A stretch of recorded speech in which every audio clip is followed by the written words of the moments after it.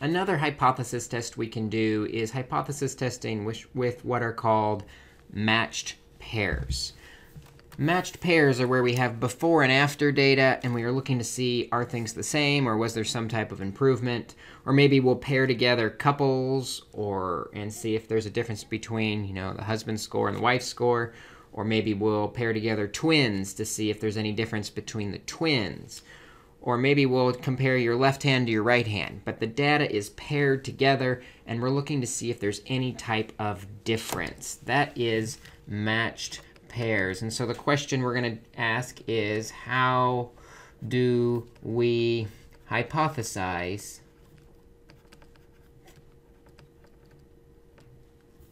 test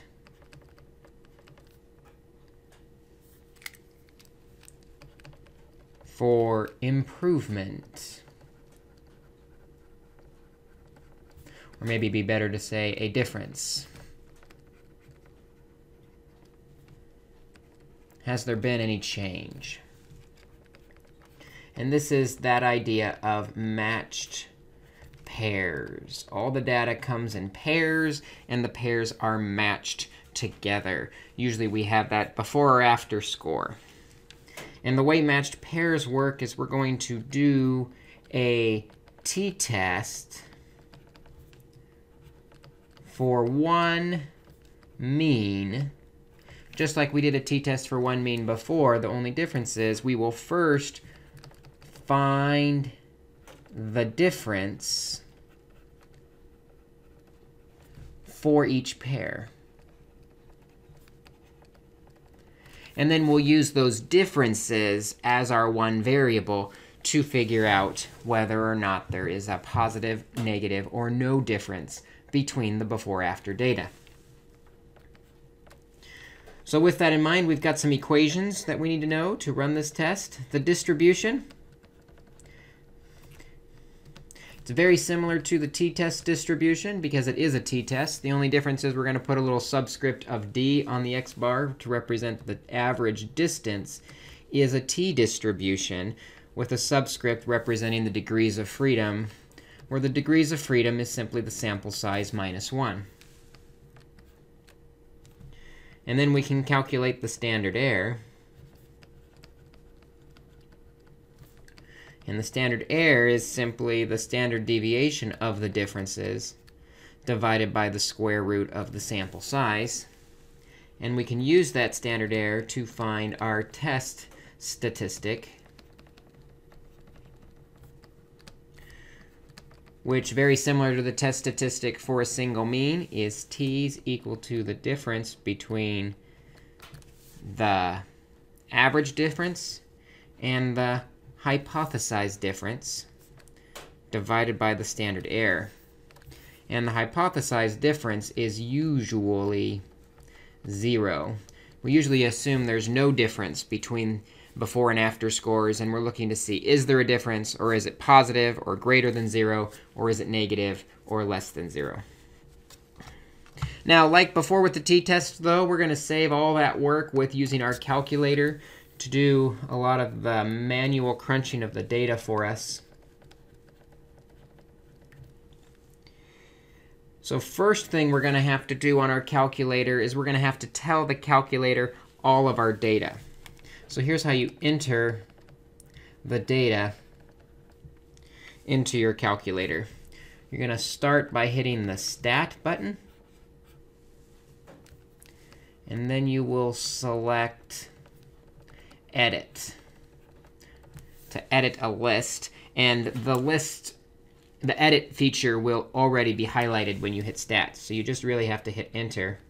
And then in L1, you're going to enter the before data, or the first set of data. And then in L2, you will enter the after data, or the second set of data. And then for L3, what you're going to do is you're going to scroll up and highlight L3 and do L2 minus L1. And the calculator will automatically subtract and find all the differences and fill list 3 with the differences. Now, the way we get that is you'll hit the second button, and you'll hit the number 2, which will give you L2, minus the second button, and then you'll hit the 1, which will give you the L1. And now in L3, you will have a list of all of the differences between the before and after. A positive difference means it got bigger. A negative difference will mean it got smaller. Then you're ready to actually run the t-test.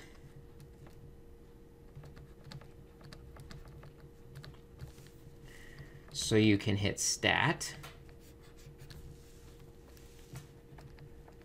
scroll over to Tests, and then scroll down to t-test. And even though there's 2 sets of data before and after, we're actually just working with the differences. So it's just one t-test. Don't do the 2-sample t-test. It's a single sample t-test. That single sample is the difference between the before and after, checking to see if the numbers went up or down. So when you're running the t-test, you have to enter in some information. First thing you want to do is you want to highlight data, because you have entered the data into the calculator. We don't have the summary statistics. We actually entered the data this time. And that is different than our last t-test. Then you'll see mu sub 0. That is the hypothesized difference.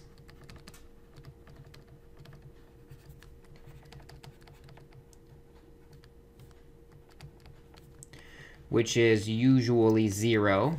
We usually hypothesize that there's no difference, or that the difference equals 0. Then it'll ask for the list. The list you want to be L3, where you have all those differences entered. And the way we select L3 is you hit the second, and then the number 3 will give that third list. And finally, we'll enter in mu, which is the alternate hypothesis symbol. Are we looking for it to be smaller after the treatment, bigger after the treatment, or just not equal to 0 after the treatment? And as before, this is a lot easier to see with an example. So let's do an example where we check these matched pairs for some type of improvement.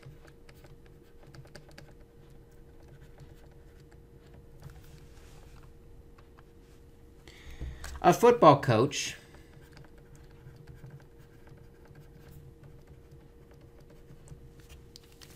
wants to know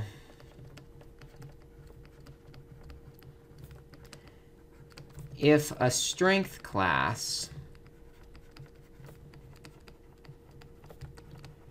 can help improve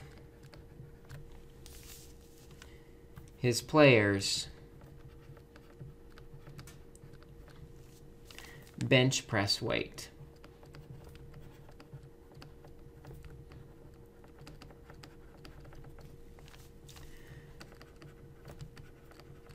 The before and after data is below. So we're going to have players. We'll just mark the players with letters to protect their identity, A, B, C, and D.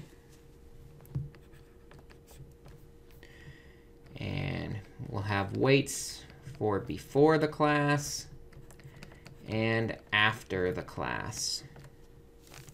So before the class, A bench 205. After, A bench 295. That looks pretty good. Before the class, B benched 241. After, B benched 252. Not as dramatic, but still an increase. C benched 338 before the class and 330 after the class. C went down a bit. And D benched 368 and afterwards benched 360. So the question is, if alpha equals 0.05, can the coach conclude the class was helpful?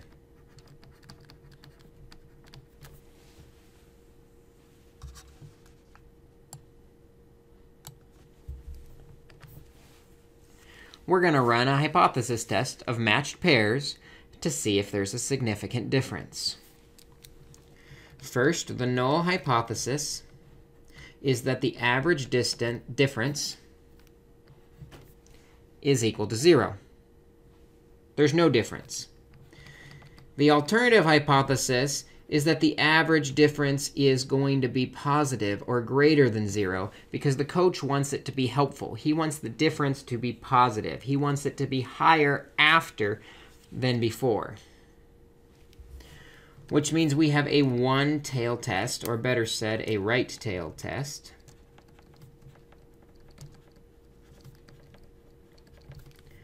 If we were to draw a picture of this,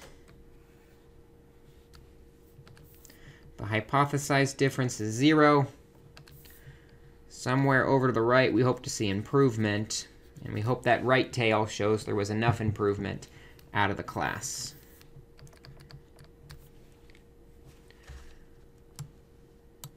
Well, our distribution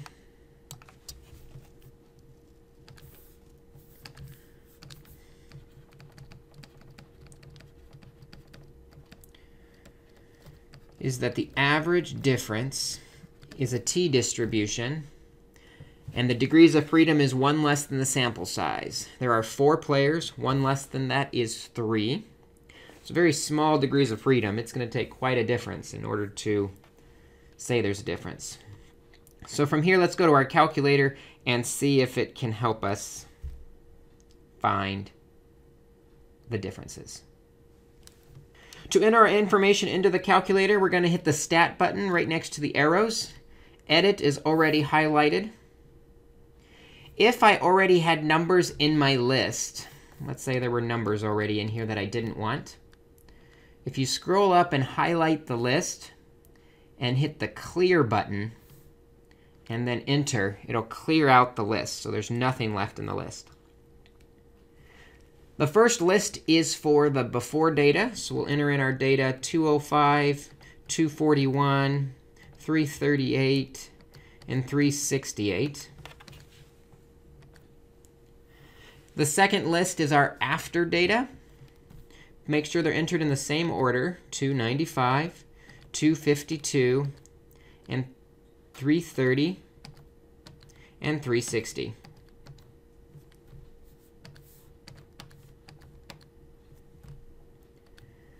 Then list 3 is where we're going to put our differences. So if we scroll up to highlight list 3, and then we're going to say take list 2 and subtract list 1. Hit second, and then the number 2. That'll grab list 2, minus second, and then the number 1.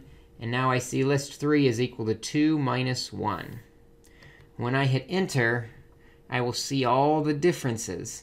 And that's the data we're going to use in our single mean t-test. To run the t-test, we'll hit Stat, scroll over to Test, scroll down to the t-test. And this time, we've actually entered the data into the calculator. So we'll scroll over and highlight the data. Enter. The hypothesized mean is 0. For the list, our data is in list 3. That's where the differences are. So we'll hit second, and the number 3 to give us list 3. Leave the frequency alone. For the alternate hypothesis, we want to show that the mean is greater than 0. So we need to select the greater than alternate hypothesis. And then we're ready to actually calculate. When we do that, we get our t-value of 0.91 and a p-value of 0.2149.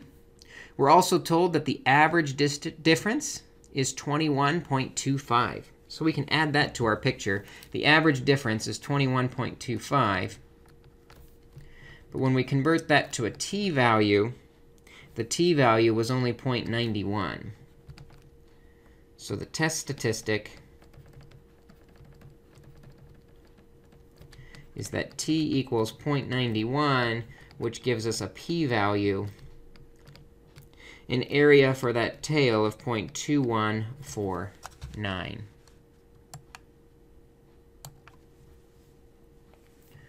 What that p-value means is, given our sample, the probability, the strength class,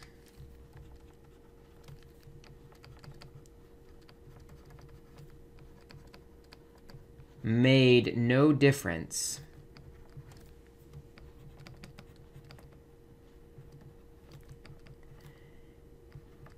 in bench press weight, because that's the null hypothesis, is 21.49%. There's a 21.5% chance that the class had no effect on bench press weight. And if we look at our alpha of 0.05, we see that is much bigger than the 0.05 alpha. Alpha is the minimum probability where we still believe the null hypothesis is true. We are well beyond that probability, much higher. So our decision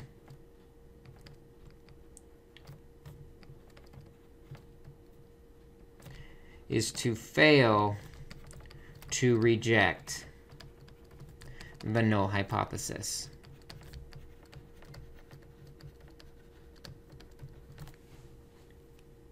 And the reason for that decision is the p-value, the probability that the null hypothesis is true, is greater than alpha, which is our decision break. With numbers, the 0.2149 is greater than the 0.05. And so for our final conclusion, we will state that there is not sufficient evidence. And then we state the alternative hypothesis in context to conclude the strength class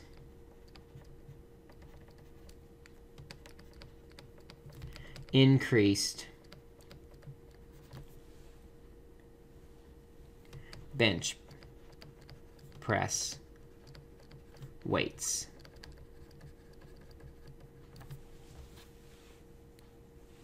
And so what you see is with the matched pair hypothesis test, it really is exactly the same as a single mean hypothesis test with the t-distribution. The only difference is here we will focus exclusively on the differences. So first we have to calculate that after minus before relationship to see how much things have improved or decreased after the treatment. So that's how we do a hypothesis test for matched pairs. Take a look at a few of these on the assignment, and we will see you in class to continue to work on matched pairs a little more.